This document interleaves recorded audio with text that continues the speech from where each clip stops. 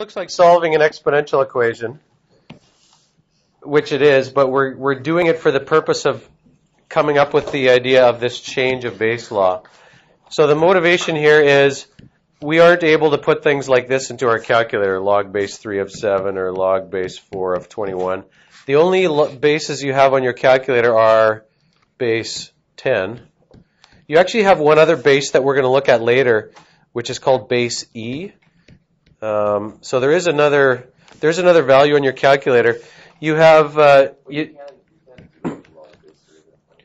you can once we do this. Once we learn this, we can get around it by using this change of base law. But what I'm saying is there's a 10 to the x button and there's its inverse, which is log x. There's no 3 to the x button. I know you can use that y to the x or the power or whatever.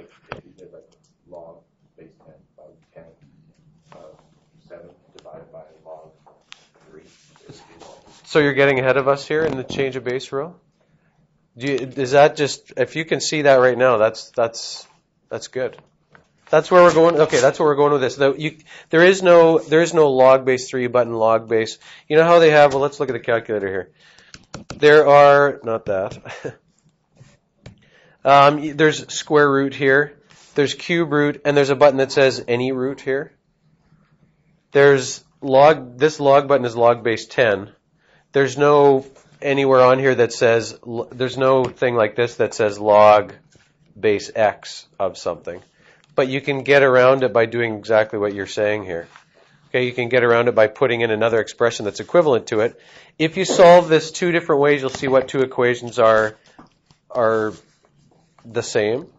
Okay, so we're going to solve it first by taking the log base 10 of both sides. You can probably almost do this in your sleep right now, right? At this point. Log of 3 to the x equals log of 7. Or in other words, x log 3 equals log 7. Which gives us x is equal to, really have to stop that. X is equal to what? Log 7 over log 3. So we got one here that x is equal to that. Now we're going to solve it a different way here. We're going to solve it by taking the log base 3 of both sides. Now you wouldn't do this if you're trying to punch it into your calculator. You can. Now once you know this, you are going to be able to do that. If you take your original thing and do the log base 3 of both sides, then those are still equal. Why does that work over here? What do I have over here? Yeah, that cancels out. You just have an x, right? So it's equal to this. Now, the reason we haven't done that in the past is because there is no button that says log base 3 of 7. There's no log base 3 button. But the fact that we've got x equals this and x also equals this, what has to be true now? If we've solved it one way and gotten this and solved it another way and gotten this different expression, what has to be true about these two things? They're equal, right? So the rule is going to look something like this. Log base 3 of 7 equals log 7 over log 3. If we had something else, some other numbers, like we had log base, should we use B for base and A for that? That makes sense? What has to be true there then? If you have log base B of A,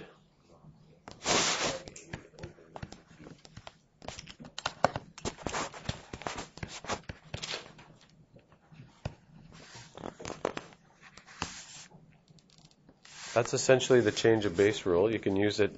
It allows you to evaluate other bases using base 10 logarithms.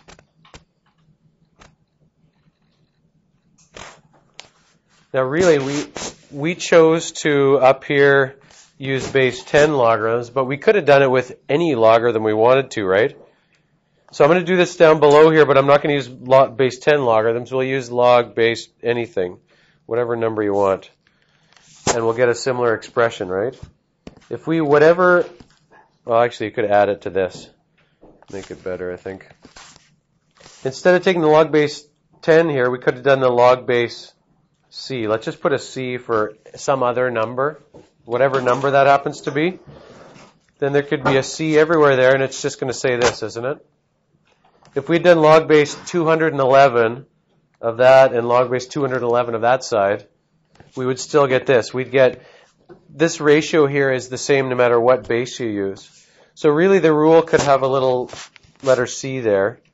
I know it looks more complicated with that in it, and people tend to think it's a tougher idea when it's like that.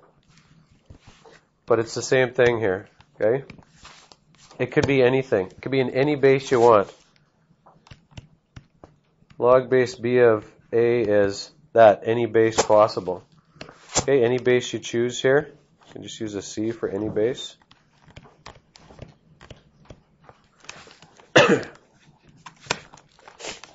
This might be a time to introduce this other base you have on your calculator, base e.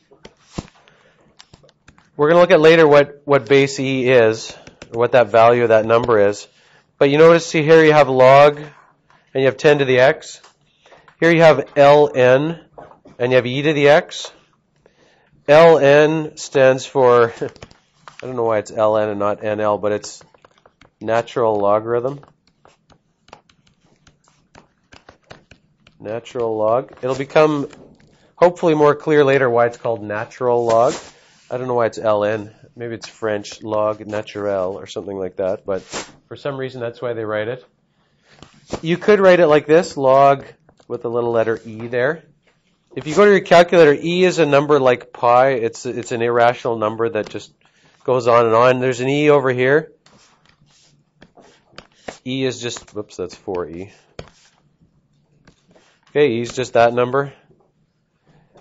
The last tutorial here, you don't really have to, we don't really use that in this course. If you take calculus later on, you'll use natural logarithms a lot.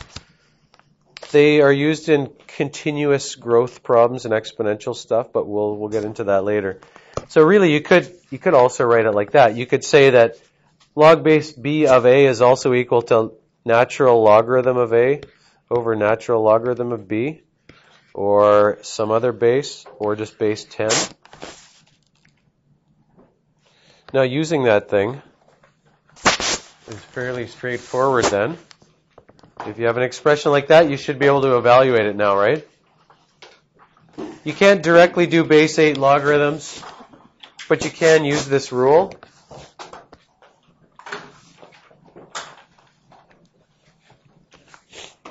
You can directly just write that. What's this rule say that's got to be equal to? Log base 8 of 70 should be log of 70 divided by log 8. Okay, so that should give it to you. If you don't know the change of base rule, what you could do is what some people do is just kind of do what it says here, which is if somebody asks you to evaluate an expression, there's no two sides to make changes to, but what some people do is they say, I'm just going to let it equal something like n, and then you can manipulate it and change it back to something, because then once you give it a name here, you can say, you can change it to this form, and then you can solve it the other way, right? So you could solve it and say, now I'm going to take the log base 10 of both sides. Log 70 equals n log 8, and you get the same thing.